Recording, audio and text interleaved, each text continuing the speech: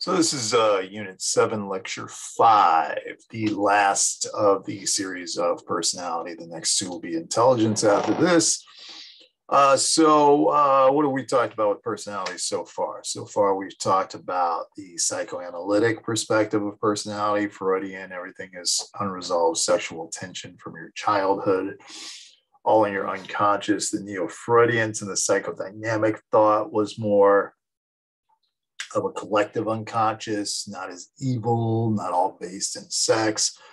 We talked about the humanistic, where you just want to be the best you can be. Last lecture, we talked about the trait perspective, which is kind of taking an inventory. Doesn't really tell you how you got there, but this is what you are. What you see is what you get. I am what I am, as Popeye would say.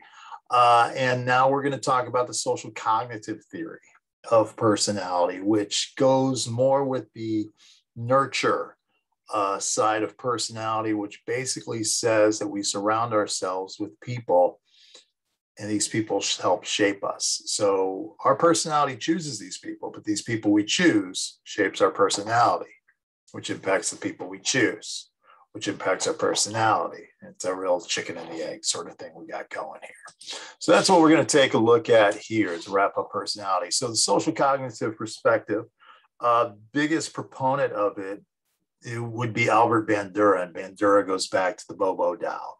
Remember, the Bobo doll experiment was the child watching his parent in the room, basically abusing a toy, and then deciding whether or not they would do it as well. So three major factors: what we know, which is cognitive; what we feel, which is our efficacy, our feeling of our control or what's controlling over us, and also what we observe, which is normal behavior. And remember, most of our learning is latent learning, where it's learning without realizing that we're learning. So this is all built from research on learning and cognition, but it fails to consider anything that's unconscious, very much like behaviorism. Really doesn't take the unconscious. Social cognitive perspective should be able to trace everything on a conscious level. But again, that takes away from the times where we're just like, I don't know why I did that.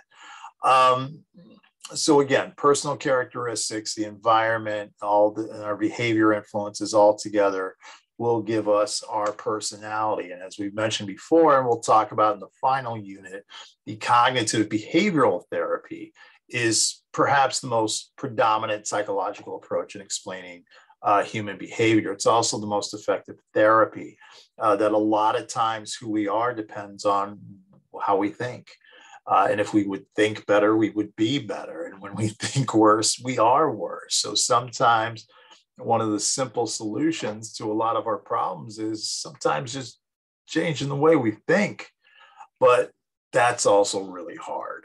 Okay, so there's reciprocal determinism that goes on during this time, which again becomes this chicken and the egg argument, where you could ask this question.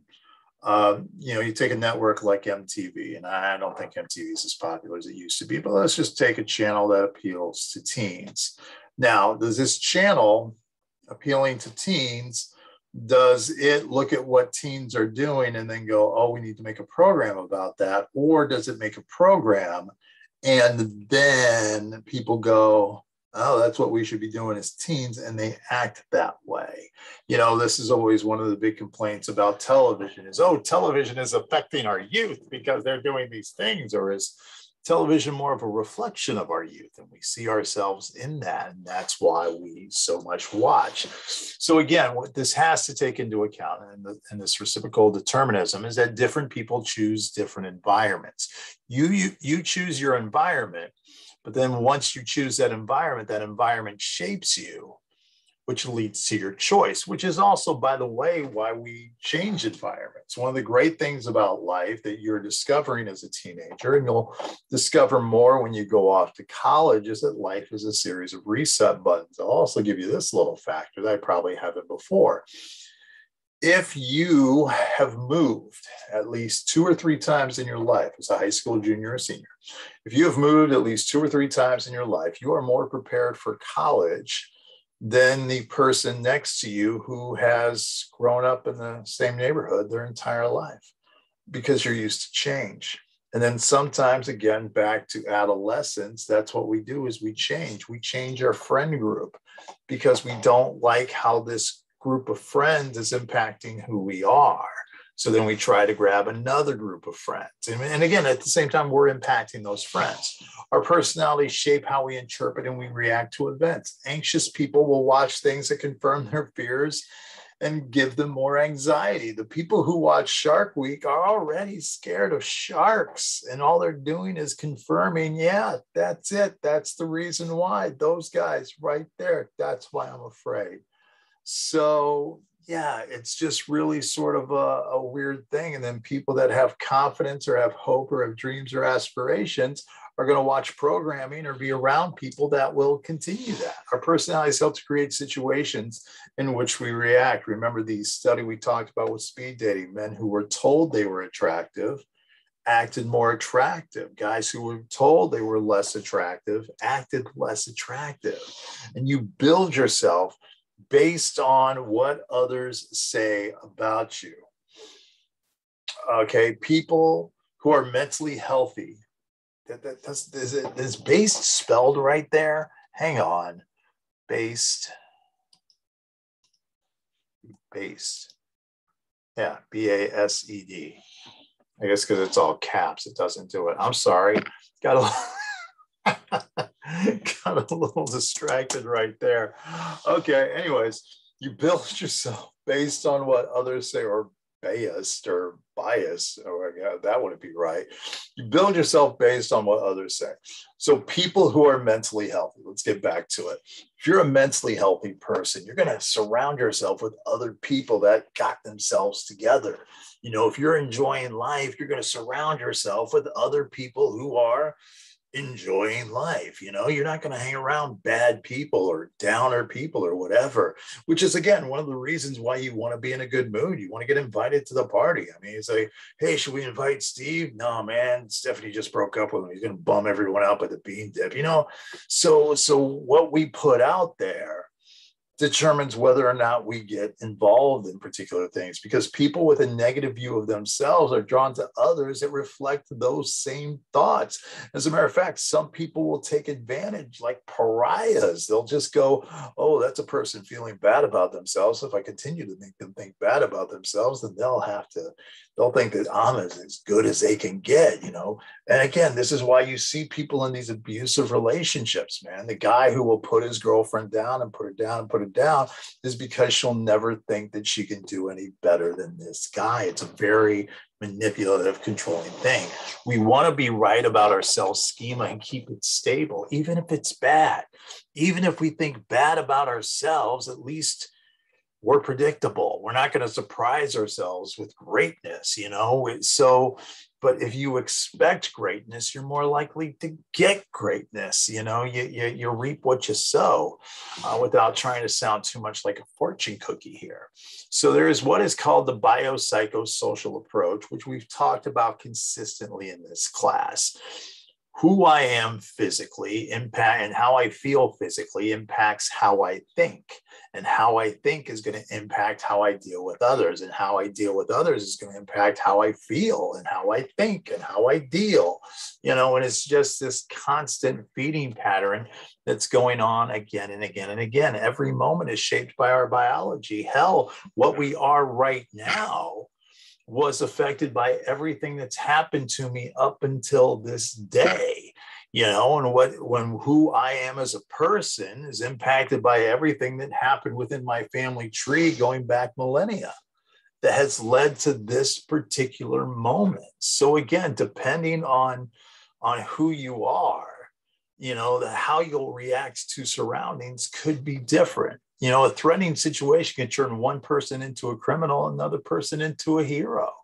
You know, so there is who we are, and we're not all going to react to situations the same way. Boiling water turns a potato soft, yet it makes an egg hard, because they're different things, you know, more than anything else. So what a lot of people push is what is called a positive psychology.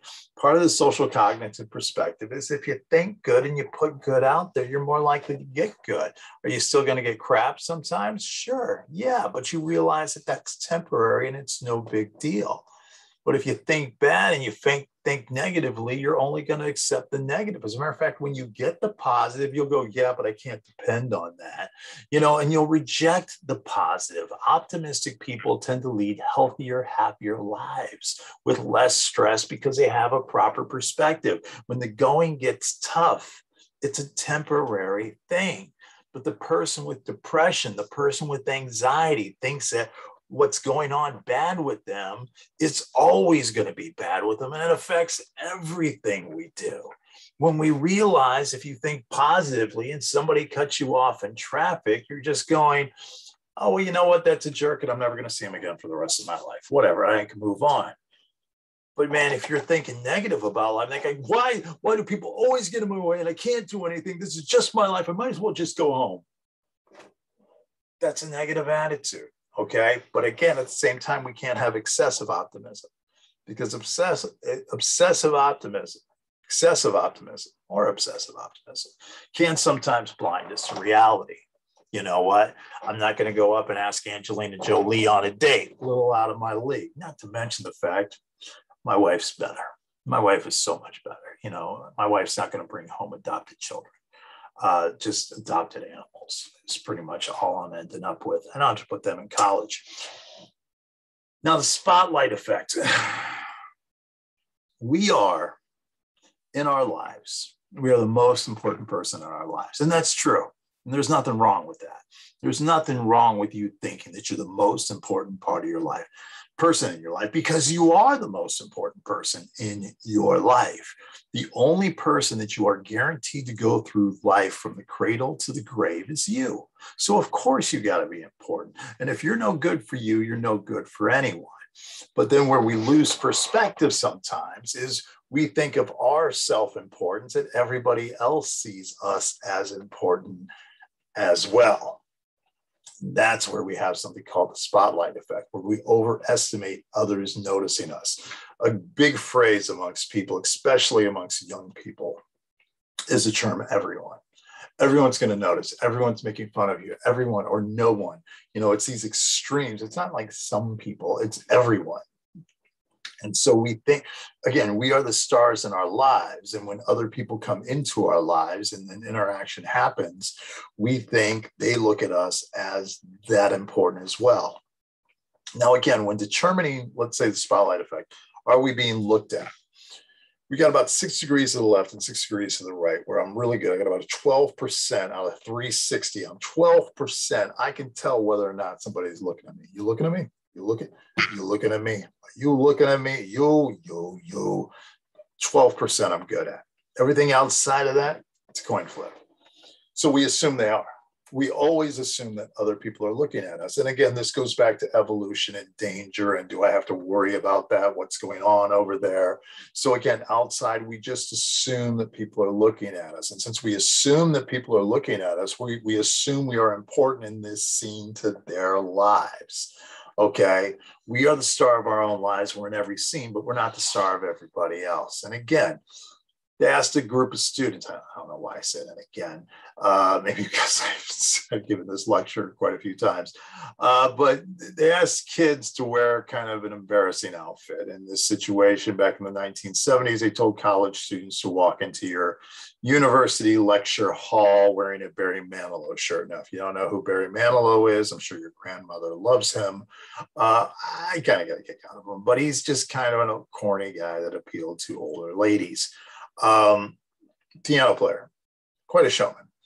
So these people were asked to wear a Barry Manilow concert shirt into class, and their assumption was it was going to be embarrassing because everybody was going to notice. As a matter of fact, the average person thought 47% of everyone in the classroom would notice and make judgment, when in fact only 23% of people even noticed, and fewer than that even cared or made any sort of judgment, whatever. It's like, oh, okay, Barry Manilow, okay, go rock with that. Now again, our friends will notice it and they, just completely, rip us apart. So when speaking in public, we notice our own insecurities more than other people do. I mean, when you got to give a presentation in class and you're sitting up there and the paper shaking in your hand and everything, you think that people see the paper shaking everywhere. They don't know. When you feel that piece of sweat, that drip of sweat It's a piece of paper. When you feel a drip of sweat that goes down your brow like a waterfall and works its way down your back and goes right in your butt crack, you think that everybody just sees this flow of water coming down your face. But you know what? Those people watching you give your presentation, they don't notice a damn thing. As a matter of fact, they're not even paying attention to your presentation. They're just waiting for you to stop so they can give you the obligatory applause. All they're thinking about right now is, boy, I hope he goes longer because I'm really not prepared to go today.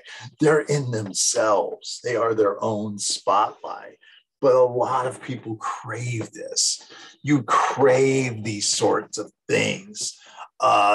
Social media is confirmation of this. My story, my Facebook, my thing. We assume that other people can't go on without my influence. As a matter of fact, some sad people out there have the profession of influencer. Really, that's a thing.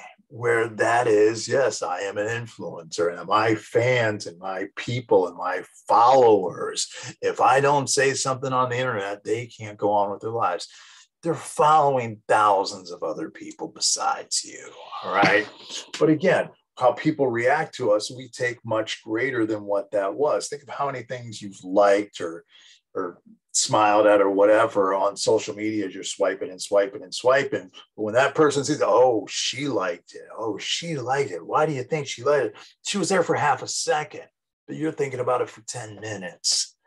So our self-esteem is our own feelings of high or low self-worth. And people who feel good about themselves are happier. They're more successful, less drug use. Why would I use drugs if I'm a happy person? You know, why would I want to get high or drunk if I'm happy? I like my life. I like the world the way it is. Why would I want to go into an altered state? Which is why people who are depressed, people who have anxiety, people who aren't happy with the status quo of their life are far less likely to want to go into this altered state. Low self-esteem comes in two forms. First, you fall short of hope. You fall short of hope that leads to depression, or you fall short of what you thought you ought to be, which leads to anxiety, which is a great, great fault that you're going through because you're thinking, oh, I got to get into this school. No, you don't. It doesn't matter where you go to college. It doesn't matter. You know, it really does not matter. And I'm sure I've said this before, but let me say it again. All that matters, you go to school, get a degree. Wherever you go to college, it's not going to get you a job. You got to get you the job. You got to get through that interview and everything else. It might get you the interview, but it ain't going to get you the job, you know? And then when you get your second job doesn't care where you went to college or even how well you did in college. They want to know, what'd you do with your last job? You know, it's a moment in time, but since it's your future, you put all this stuff into it. Esteem levels can lead to our opinions of others as well. Tell someone they did well on a test, they're much more charitable. I did well, you could do well too. Tell someone they did poor on the test, they're a little bit more judgmental and critical of others. I did bad on the test. Well, yeah, of course you did good because you have no friends and no one wants to hang out with you. You know, they're mean during that time. So when we explore ourselves, when we explore what impacts us, a lot of it has to do with our personal control, our self-efficacy, which I think we've talked about prior in here, back when we talked about motivation. Remember, our self-efficacy is our ability to sort of drive our environment. Again, life is a river. We're in a canoe going down it, but do you put the oar in or not? And if you put the oar in, you're going to control the speed, you're going to control the direction and all these things. People who are higher achievers, more independent, enjoy better health, less depressed, are people who have an internal locus of control because they think their actions matter. They think what they do makes a difference in their lives and maybe even in the lives of others. You have people with an external locus of control. These people think, hey, no matter what I do, it doesn't matter because the Illuminati and QAnon and all these other things control everything. So you might as well not even try because the government, few of them all meet in Virginia every year, and no matter what we do, and Bezos and Amazon ordering on, they're just sad. They're really, really sad, but it's an excuse for their laziness. You know, why even try? Why even try? Why even lose weight? Why even lose weight? I mean, we're all just going to die anyways. Yeah, but you might as well enjoy the ride. You got to enjoy the ride. So again, those with more of a sense of self-control face less stress and are more likely to live a longer life. You're just more likely to live and live longer. The higher your hopelessness score, the more likely you are here when we take a look at mortality rate. You know, you're going to survive more if you have a lower level of hopelessness. You have a high level of hopelessness, you're going to die sooner. Because why would you eat right? Doesn't matter. Doesn't matter. And again, we have this self-serving bias, which we talked about a little bit earlier with humanism, this readiness to perceive ourselves favorably. And again, we can't all be excellent. There's nothing wrong with being average on a few things. Again, half your friends are below average. You know, not everyone can be above average. Most people see themselves as better than average. 90% of business managers, 90% of college professors rate their performance as superior to the average colleague. But let me ask you this. If you're a college professor, if I were to rate myself right now as a teacher, I couldn't effectively rate myself as a teacher because I teach all day. I'm not watching other people teach. You know, so I really only have myself to compare to. So how dare I say I'm an above average teacher? I've never taught myself. I've never been the student, you know? So this inflated sense of self-worth leads to more aggression when we feel threatened by others. Well, I deserve this. Someone's going to take it from me. I'm special. I got to watch out. I got to hold on because you're trying to take it away. Self-serving perceptions are on the rise in America, from social media to song lyrics. Every song that you hear in pop culture is all about us and we and tonight and what we did last Friday night and tonight and we're all together and we will, you know, those types of words. 2008 study of college student self-esteem, 51% of students scored a 35 or higher on a test where the highest possible score was a 40. 40. Just go, half of people are at 35 or better. Again, remember what we talked about with Dunning-Kruger a few units back. Those that are at the lowest level tend to overestimate their abilities to a lack of understanding of the complexity of the issue. I can't admit that I'm in the bottom 25%. I couldn't live with myself if I'm in the bottom 25%. You know what? I am in the bottom 25% of things like this. Here, I'm going to draw. There we go. Do a little cartoon guy right there. I'm a below average cartoonist. You know what? I'm okay with that. Okay, some people are better at art than I am. My wife, much better at art than I am. I'm okay with that. She's way above average. I'm below average. It's okay. It's all right. You know, we can't all be great. You know, if all of us have $1 million, are any of us rich? No, we're all average. We're all average, okay? And sometimes average is a good thing. But then we have this feeling above it, and this is narcissism. Narcissism and excessive self-love and absorption. And again, you got to like yourself. You even do have to love yourself. But then when you're upset that other people don't love you as much as you do, that's when it becomes a problem. That's generation me, generation like, you know? People who feel, I think I am a special person, is much higher than it's ever been. 3.2 billion people in the world are on social media. So what makes you so special? You know, it's if everybody's got a megaphone, who's going to shut up and actually listen? It's just everybody talking and talking and talking. And it's the rise of reality programming because we're never going to run out of subjects. People will do anything to sort of get on. And sometimes we can't even exist unless we have the approval. We can't even enjoy without the approval of others. This is something that drives me crazy. I'll see people at a restaurant and they get their food. Waiter comes over and goes, "Hey, there's your food. Hey, there's my sandwich. Let me take a picture of it. I'm going to take a picture of my sandwich. There, took a picture, going to put it on social media. I am about to eat my sandwich. Send." And then suddenly people go, like, yeah, you do like it, don't you? Love, you love it. Oh man, lucky. I am lucky. Wish I had it. Yeah, but you don't. I do. Envious. I can enjoy more. Just eat your damn sandwich. Who cares what anybody else has to say? You know, if someone posts a picture of a sandwich on social media and I see that picture, my first, I hope you choke on it. That's what I say. What? And it will actually destroy their meal. If I text my friend, I hope you choke on that sandwich and die.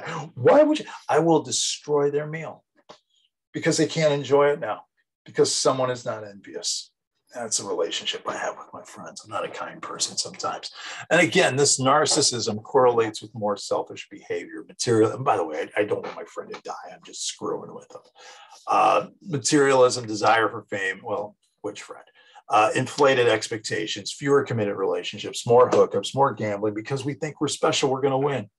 Cheating because I'm special. You know, inflated expectations because I'm going to be successful. I'm going to be great. That's not going to happen to me. Yeah. Well, think of the guy who's on the corner with the sign, flipping it around, doing a good, honest day's work, flipping around that sign, pointing at the apartments that are for lease. I think that was his dream in high school. You know, we're not all going to make it. You know, there's limited. So you got to be happy for what you got instead and not be envious and take what you have. Don't think I'm better than this. It's what you are at that moment. But again, the selfie. Oh, the selfie. Oh, the selfie. Stop it. This guy in Paris, the Eiffel Tower. You're looking at the Eiffel Tower. You're looking at an iconic thing on this globe. You know what would make it better? My head. No. Just show me the Eiffel Tower. Show me the Grand Canyon. I don't need to see your face in front of it. As a matter of fact, people have died falling off the side of the Grand Canyon. This lady right here, it's the Roman Colosseum. Can't see it. It's behind your head. I'd like to see the Colosseum. I know you. I've seen your face before. But it's like, no, I got a proof I'm here. So you're just lucky. Wish I was there. Just enjoy your vacation. Just take pictures. I got a bunch of pictures. I was in DC. Let's see if I can pull them up here. I was in DC recently, and I took a bike ride. At night around Washington, D.C. If you ever get a chance to go to D.C., I highly recommend you take a bike ride at night, 9 o'clock to 11 o'clock at night. It's fantastic. As a matter of fact, that's right there. That's the, you can't, that's me. I was I flipped it. Man, really should have planned this and downloaded these pictures. Right there.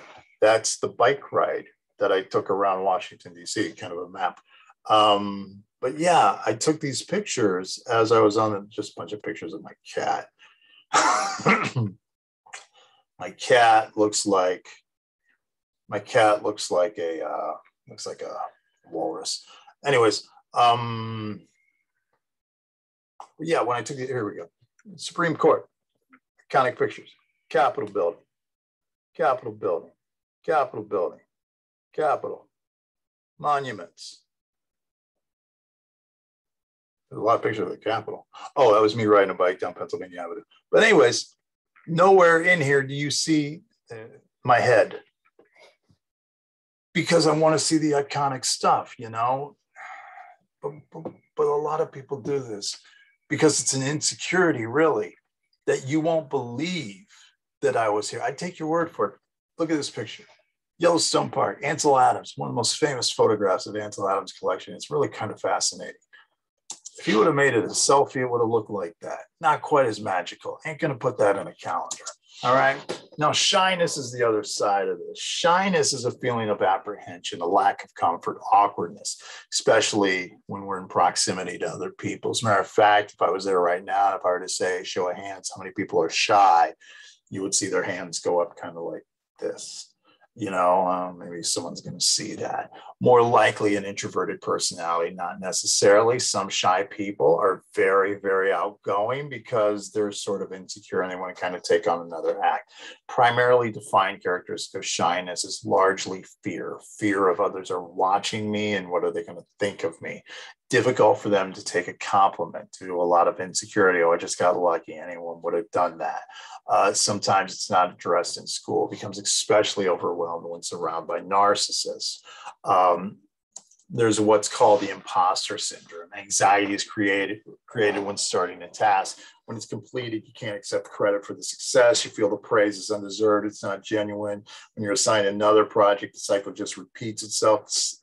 It's bad. I mean, self-doubt is healthy in doses because it encourages you to do better.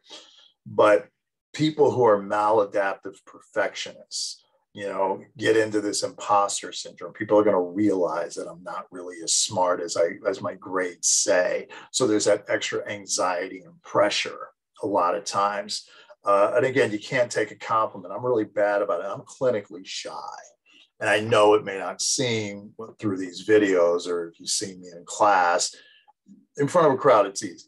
One-on-one conversation, very difficult for me to do. When I'm in a room alone, it's kind of simple. But yeah, I'm clinically shy. I am bad in one-on-one conversations. I'm bad at a party and all these other things. And I'm terrible at taking a compliment.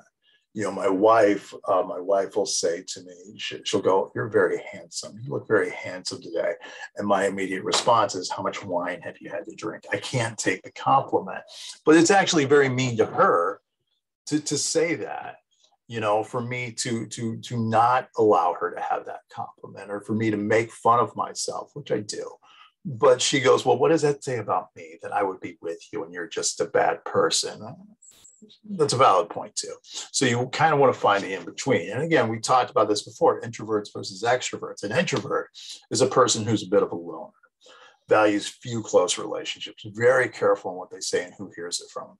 Usually thought of as a shy, but not all the time. You could have a high level of confidence, but be an introvert. You just don't want to be around other people. An extrovert, on the other hand, is a person who gets their energy from other people, has a large group of friends, and makes decisions based on satisfying those friends.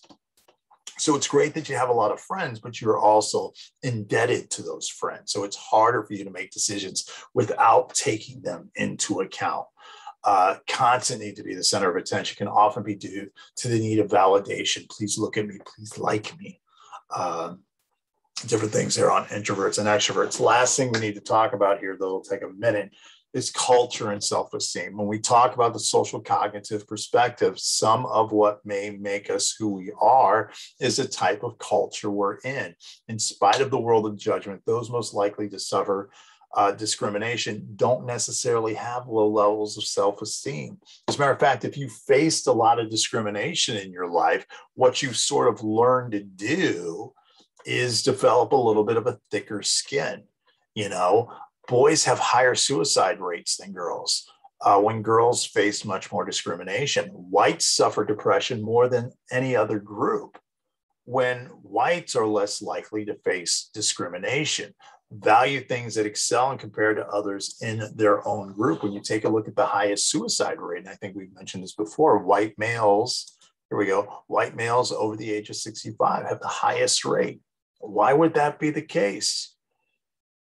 Sometimes white skin can be a little bit thin because you haven't necessarily dealt with some setbacks that others have. So when you get a setback, it can be overwhelming. Blacks, Hispanics, Asians, other groups, women, gay people have learned to blow other people off when they say things demeaning or whatnot. Just go, "Oh man, it's them, it's their problem." Or sometimes when you've never really faced discrimination and somebody says something mean, you take it a little bit more personally. And by the way, I'm not saying that people, Black, Hispanic, Asian, homosexual, women, whatever, or a combination thereof, don't take things personally. But sometimes due to environment, skin can become a little bit thicker. Now, again, when we talk about the culture that you're in, there's individualistic cultures and collectivist cultures that we've talked about. Individualistic cultures tend to be American cultures, European cultures, Western cultures, if you would, giving where the job is you. It's all about you. I've got to get to my goals. I need to get where I want to be. I define my identity by me rather than the group. My importance is best. You're more likely to experience a change in lifestyle, more likely to change jobs. Don't let the job define you. More likely to change religions, more likely to move to another part of the country, if not to another country.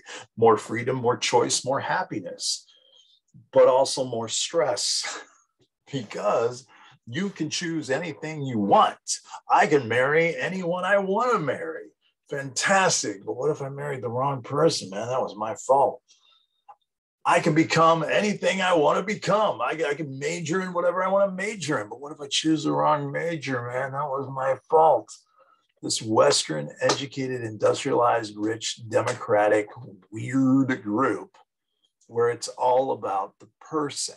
And what's interesting is the other culture, the collectivist culture, is an Asian culture. It is a we culture where you give priority to the goals of the group, often your extended family. You go into the family business. You defer to your elder. The focus is on being polite. The focus is on not sticking out, not rocking the boat, because the boat's got to take a group of people there. Greater degree of in-group bias, more likely to judge other groups as inferior, more likely to accept an innocent person going to jail because it will stop a big social disturbance. Levels are on the decline because there's an increase in uniqueness of baby names. There's more social media and all these things. As a matter of fact, collectivists, if you take a look at these Chinese proverbs, they're actually, may you live in interesting times. May you be recognized by people in high places. May you find what you're looking for. You would think that people from an individualistic culture would love to open up a fortune cookie and read that. But if you are from a collectivist culture, those are looked at as Chinese curses. May you live in interesting times. I would like to live in interesting times. Really? A pandemic's pretty interesting. That's not normal. That's a little unique. Is that really? I mean, wouldn't you rather life to be a little bit more boring, a little bit more predictable? May you be recognized by people in high places. I'd like to be recognized by people in high places. Would you like to be scrutinized by them, judged by them, ridiculed by them, blocked by them? May you find what you are looking for. I'd like to find what you're looking for. Yeah, but what if you find it and it's a disappointment? So you see where an individualistic culture would see these as blessings, a collectivist culture would see it as a curse. So again, individualism, the United States is a very much me-centric group. Americans come from people who refuse to blindly comply to the rules of their homeland, yearning for something better. When you think of all the immigrants that came to, well, not all the immigrants, but most of the people who came to this country were yearning for something better. And by the way, again, the exception in slavery, I get that.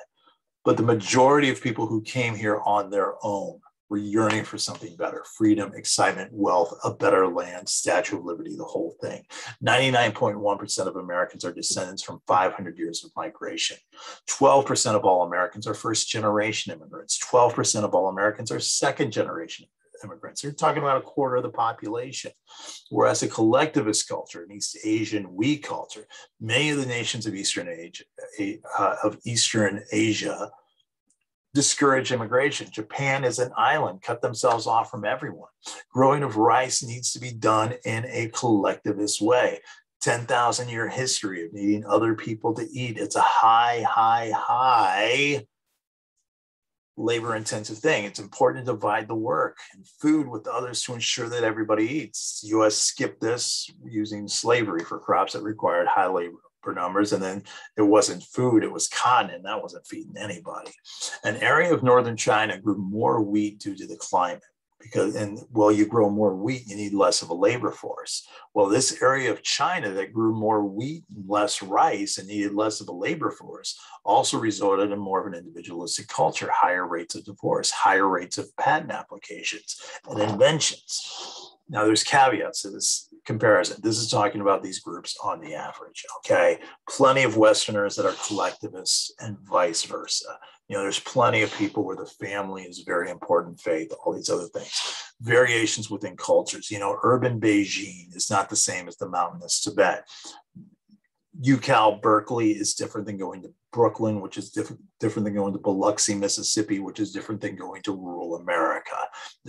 Even though we live in the individualistic United States, there's a lot of different types of individualism. But when we talk about these cultural differences impacting personality, Individualists are defined by autonomy, personal achievement, uniqueness, looking out for number one, focus on the needs and the rights of the individual, whereas collectives are more interdependence, needs the group to guide behavior, which is why you see nations such as Japan and Korea not having the COVID outbreak that many countries like the United States and Western Europe are, where it's my right whether or not I wear a mask or take a vaccine. Collectivist culture, you got to do what they tell you to do, and you don't want to rock the boat. Not saying one's right and one's wrong, but there's a difference there. Traits. Individualistic seeks uniqueness and personal accomplishments, whereas collectivists will not volunteer a correct response in class because they're afraid that if I say the correct response in class, I'm going to make everybody else look bad.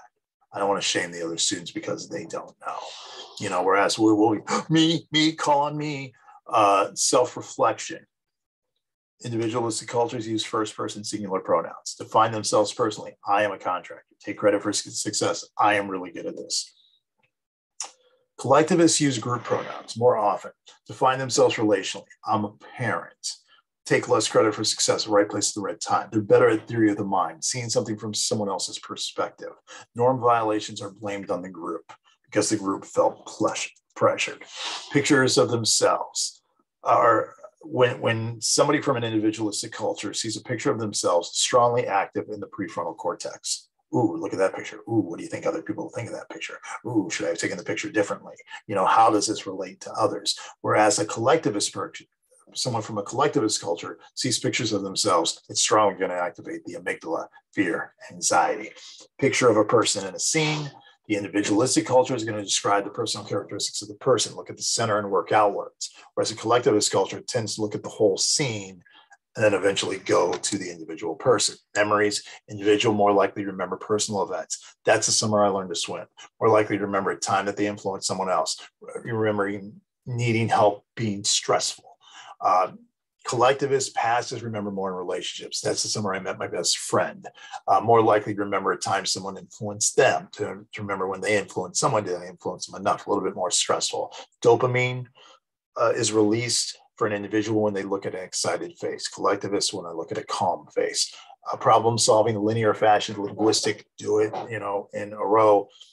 Where versus collectivists take the advice of others. Explaining ball movement.